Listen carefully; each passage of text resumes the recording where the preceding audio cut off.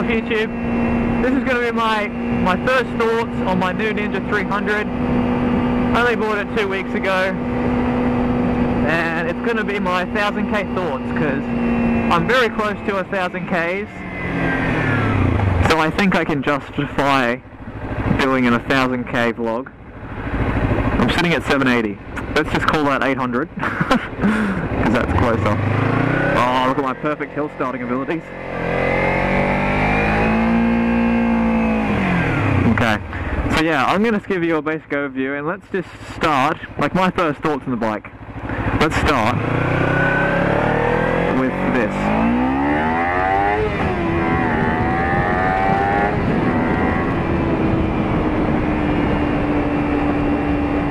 How was that? That was 0 to 80. That's not even 100, because I didn't want to get pulled over.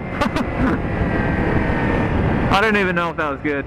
It probably looks not very fast on the camera, because I notice it doesn't with my camera, which is weird. Let's just down change and not get killed. Goody. Okay. But yeah, that was just a slight demonstration on some of the potential power you can receive out of this 300cc bike. Because, let's be fair, the Kawasaki Ninjas have been 250s for the last couple of years. This is the first 300 they released, and I think it was a definite step in the right direction. Because a 250, like, I know people that love their Ninja 250s, but you really have to try to get good power out of them. Or so I've heard. And I haven't ridden any big bikes yet. I've only ridden the 300 and the 250 when I was learning, and I rode a 125, which was ridiculous. Who would want a 125? Like, honestly, if you're, okay, I can understand if you're in the city, but if you don't live in the city and you live where I do, you know, where you have to get to the city by the highway and you have to get to the coast by the highway, it's just not logical to get a bike that isn't really built for the highway. But oh, I love dodging the little pavements on the ground. But yeah, in power-wise, this bike is spot on, you know? Perfect power for a learner. And I know people that rode big bikes that even have fun on this. I've read some blogs where they're saying, you know, I really like that new Ninja 300 because I can really try without knowing I'm going to die, like, you know, without worrying about death. Which sounds weird to say, but you have to really understand that when you're riding a 1000cc, 600cc bike, if you rip the throttle down, you will flip, or you'll do a wheelie, or you'll wind up in a bush. Like, it's uncontrollable speed. You really have to control the speed when you're riding a big bike. Sorry. Riding a little bike like this, it's light, it's got the nice amount of power you need. It's perfect for a learner. I hate that turn, I hate that turn. It always, like, is a big crest right as you're turning, and I have a weird fear my wheel will slip out. But yeah, like, in terms of power, this is spot on. I wouldn't go any higher than 300ccs for a learner. I know people that have gone to 1000 on the 600 for a learning bike. Because on a RE license, my first restricted open license, you're allowed to get a 600cc bike. I just don't want to because I choose life. No, well, it's not that dangerous, but just when you're learning, you really have to be careful because, you know, it's hard. Learning is hard and people make mistakes. I've made mistakes. I made one just before. I nearly ran into a car on the way trying to get to where I was going to vlog. And it freaked the shit out of me, you know? Everyone's going to make a mistake every now and again. And at least, if you're on this bike, you'll know that this bike will not throw you off when you make a mistake, like other big bikes might. This bike will say, it's okay man, you'll learn it. Pats you on the back and takes you to a dinner and, you know, spoons you to sleep at night. It'll comfort you in your times of need is what I'm saying. But yeah, in terms of power, spot on. In terms of handling, it's a very light bike. So, it's 170 kilos. I'm pretty sure the Ninja 250 was only like 5 or so kilos or pounds or whatever. Lighter or heavier? No, lighter. It was definitely lighter because this is a little bit heavier. A tiny bit, like 5 or 6 kilos. Not too sure. But but it's a light bike. It's in the very lightweight class of bikes. So it's very flickable. It's easy to maneuver out of trouble. It's not that easy to drop, because it's not, well, any bike's easy to drop, but this is much less easy to drop than bigger bikes are. Like the Kawasaki 600, for example, when I looked at that in the showroom, I couldn't even pick it up to stand it up like straight. That was how heavy it was. Maybe I'm just a weak little nerdy gamer boy, but I couldn't even pick that up to straighten it up like this, like how I'm riding. Whereas this, you know, I can lean it. I can lean it without worrying about falling over too much. And, you know, it's that extra sense of relief that you know you're not going to die. You're not going to drop it. To be fair though, I have dropped my bike twice already. And let's just forget that little fact, because that was just me learning, and I'm very upset that I dropped my brand new bike, and I'll make a different video about that. I did not get it on camera, thank God, because that would have been embarrassing. But I did drop it, so that's embarrassing. But, you know, it's very easy to use. It's a learner-friendly bike. Another great thing, besides the handling, the power, the looks. Like, that's one of the best things about this bike. I've had many people come up to me, because I work at a video store and I keep my bike parked right out front. I've had a few bikers pull up, look at my bike, come inside, ask me, is that your bike? I say, yeah. They say, what is that? 600? 1000? I say, no man, that is a 300. And they're like, whoa, that looks really nice. And I'm like, thanks dude. Like, oh wow, there's a whole new tennis court there I've never seen before. Oh, awesome. But yeah, like, it looks amazing.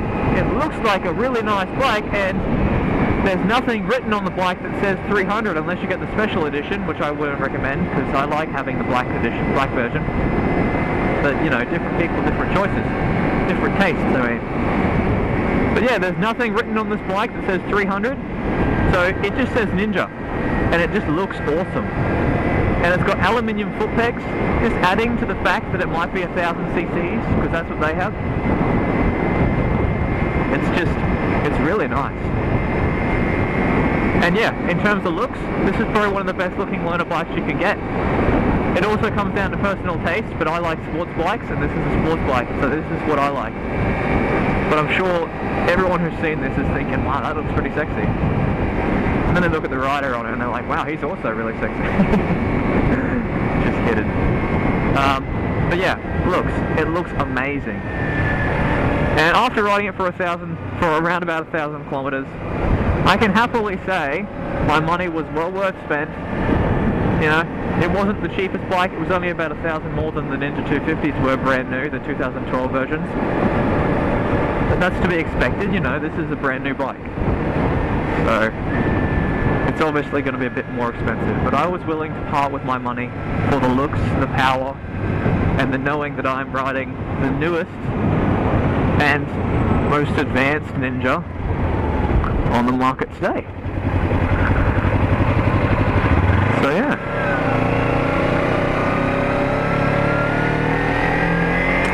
I just took that roundabout really slowly. In terms of gears, like gearing, first gear I've noticed is really short. Like I can only get up to about 20 k's. And I'm like, whoops, I'm about to explode. Because my legs are like vibrating the fuck out of me. Let's go right.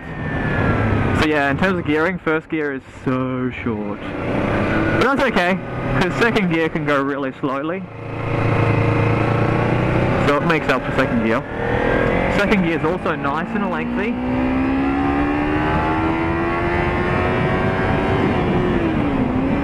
I'm pretty sure I was in second gear then.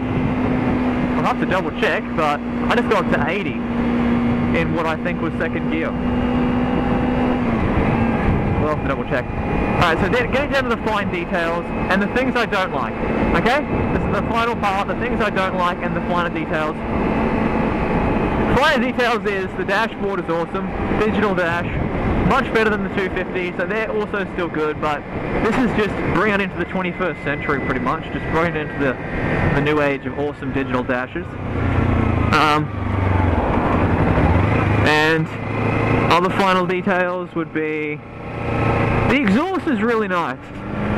I've noticed some new bikes, they just sound a bit, they sound a bit toyish, not too much of a beastly bike, you know what I mean? This has a good middle ground. It's not terribly beastly. It's not terribly childish either. It's nice in middle ground. It's nice for a starting exhaust. What else is there? Alright, things I don't like. After my 1000Ks, things I don't like is the clutch. I don't like the slipper clutch. I probably already expressed this in my first vlog, but I learned on bikes that have regular clutches, and I think, like, slipper clutches are good, but they're just not really necessary. Like, everyone should learn with a clutch. If you've learnt with a slipper clutch, you're letting yourself down to get on other bikes. What is everyone stopping here for? Oh, I don't know. Anyway, and like the slipper clutch is good. It's awesome. Don't get me wrong, but it's just an unnecessary addition. Like, this bike would have been awesome with a regular clutch. There's no doubt about that. And to have a slipper clutch is good, but it just wasn't worth. I think it would have added some dollars onto the price tag as well for Kawasaki, and I just don't think it was worth it. Like, a regular clutch would have done just fine. But it just shows off how much of a learner bike this really is. You know, it has the looks to be awesome, but it also is a learner bike. Anyway, I've spoken for way too long now. I've probably got like a 20-minute video going. I don't know how long this is. I'm going to end it here, but I just wanted to make my statement on what I'm feeling about the bike. Overall feeling is really good. I'm really liking this bike. It's awesome. I love the power. I love the looks. I love the handling. I love how light it is. I love the dash. I love the foot pegs. I don't know why I'm focusing on the foot pegs so much, but I just love them.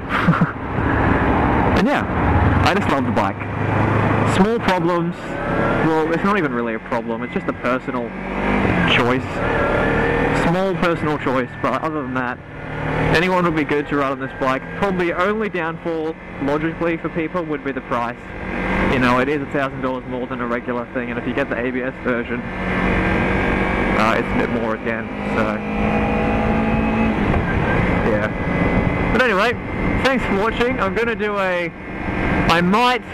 probably will do an official review once I get a bit more miles on it. A little more kilometers. Around the 2000k mark I might do an official review. Sit down and write all my stuff out. I'm not a professional reviewer or anything, I just bought the damn bike, I'm a learner. But I can give it from a learner's point of view. But yeah, if you're looking at the Ninja 300 as a possible new bike you can get, I'd say definitely get it. You cannot go back to the 250 once you have got the 300. There's no going back to the Ninja 250 anymore. So, anyway, thanks for watching. Please comment if you want to ask anything about the bike. If you want me to do any specific videos, let me know in the comments as well. Other than that, have a wonderful, amazing day, everybody.